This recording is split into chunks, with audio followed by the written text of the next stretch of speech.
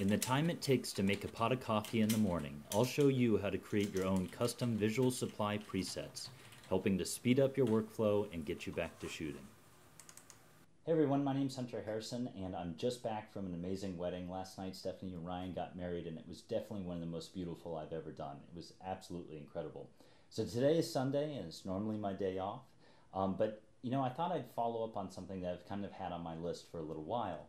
A while back, I did a kind of introduction to Visual Supply Company's film preset package for Lightroom. You can find that up on YouTube or on my website at hunterphotographic.com.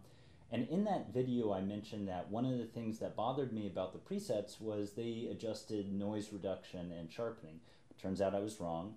It does not touch noise reduction, but it definitely does affect the sharpening. So if you, for example, want a higher level of sharpening, then you apply the preset and it'll adjust that, so maybe not ideal for you. So a couple people wrote in on my website. Casey Cashel says, would love a blogger video on how to go about making your own ISO noise reduction and sharpening presets. In all this time, I did not realize that I could have done that and have always depended on doing those things in Photoshop. Stephen B says the same thing. I too would like a video on how to do one's own sharpening presets. So that's actually what we're going to take care of today.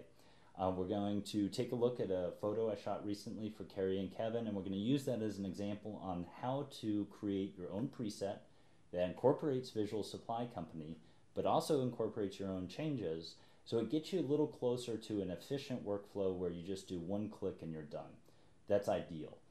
So here we're going to go ahead and take a look at this photo from Carrie and Kevin. I've got it up here on the screen so everybody can see it, and what I want to do is start with the image as it came out of the camera, and that's kind of how you see it here. From here, I could go ahead and click on one of my existing presets. These are ones I've built based on my own workflow. You can see what I've done is created a group called Quickset, and I have in here my import preset, and then custom ones I've made that incorporate Visual Supply Company, but also incorporate my changes. But instead of using one of these, what we're going to go ahead and do is create one from scratch. So again, here we have the shot as it came out of the camera, and the first step is to go ahead and click on the film emulsion that you want to use from Visual Supply. In this case, I really like Fuji 400H normally, but for this one, just so it's something a little different, we're going to do Fuji 400H++. So step one, click on that. And you can see now that the changes have been applied. Well, let's say that I don't like the sharpening that's applied as part of Visual Supply. So I'll go down here and I'll adjust the sharpening to what I desire it to be. So let's say, just for argument's sake, we're going to go from 25 to 50 and apply that. That's step two. And the remaining steps are going to be very much the same. You're going to want to go through any other things that you want to adjust that's different than the Visual Supply standard. So for example, let's say that I want to get rid of some of the split toning. So I'll go ahead and turn off split toning here and turn it off here. Something else I know that Visual Supply does is they assume a very low level for white clipping. Let's say that I want that to be a little bit higher. So we'll go ahead and reduce that to -30. That should bring in more of the whites. And let's say that's ideal for the way that I want to work. So at this point, I've adjusted everything to include what I want in my custom preset. So I'm going to go ahead and create the custom preset itself. I'll go up here to the top of the presets menu. We'll click on the little plus, and now we get a pop-up box for creating your own preset. So what I'll do here is I'll give it a name. We'll just call it custom preset and VSCO 400H++. And now what I want to do is go through here and select those settings that should be included in the preset. If you select a setting and you apply the preset, then anytime you click on the preset, that setting will be changed. If you don't select a setting, then it's not included in the preset, and when you go to apply the preset, it won't affect it. So as an example, here we didn't change the grain.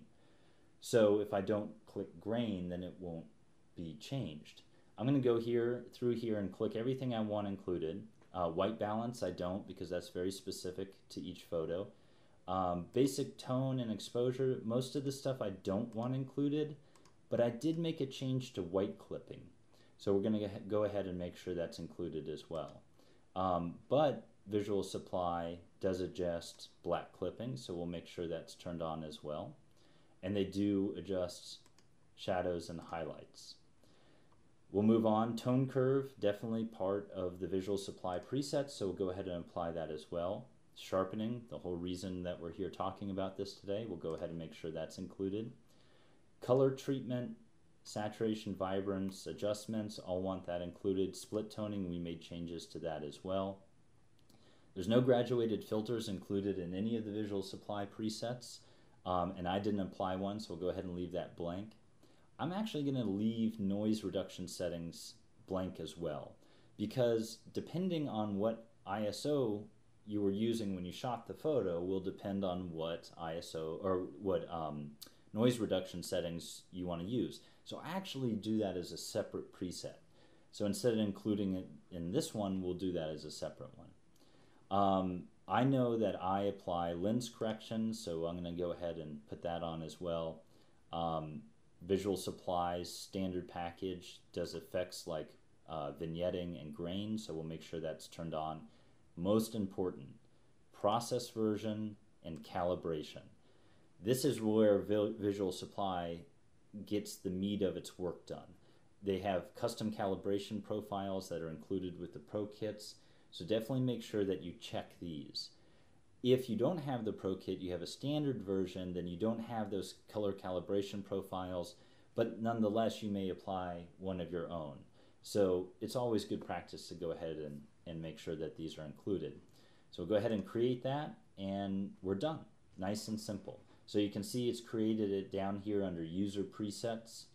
And let me give you a quick example of the way this works. Let's say that we reset all back to the beginning, and I did adjust the white balance on this, so I'll go ahead and set that back the way it was before. Now, if I want to go ahead and apply the Visual Supply 400H++, but with my changes, I just go down here to Custom Preset, VSCO 400H++, click that, and boom, we're right back where we were before, but this time with the changes that I want. Nice and simple. So that's it for today. I hope you enjoyed and gives you an idea on how to create a Visual Supply preset that also includes your own changes. Stop back again here soon. I know I'm running really late getting some recipes up that I like on how to use Visual Supply. I deliberately decided to wait because I knew the Lightroom 4 version was coming out. It's out now. As soon as I can get to it, we'll have that up as well. Again, my name's Hunter Harrison, and you can find out a lot more on hunterphotographic.com.